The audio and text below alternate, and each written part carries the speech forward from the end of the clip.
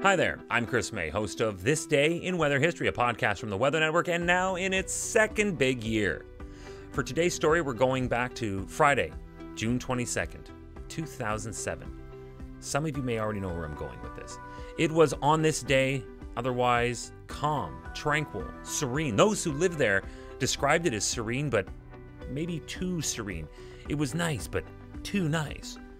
Those that reported afterwards said they remembered on that day, before it happened, that the birds were chirping, the mosquitoes were buzzing. It happened in Manitoba, so the birds buzzing, the mosquitoes buzzing probably sounded more like drones or helicopters if you're familiar with the size of the bugs.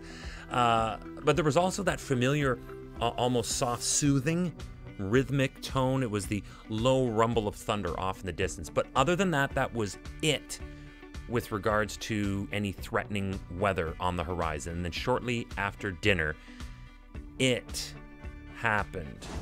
We're talking about the F5 tornado that struck Elie, Manitoba, about 40 kilometers west of the city of Winnipeg. It was the first F5 ever recorded in Canada. It is the most powerful on the Vegeta scale, and it packed winds that were estimated to have been in the 420 kilometer per hour range.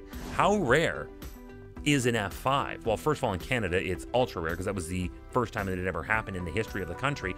But globally, worldwide, they amount for less than 1% of all tornadoes. And once again, as I mentioned, this one was upgraded to F5 after further examination from what happened in Elie, Manitoba on this day in weather history.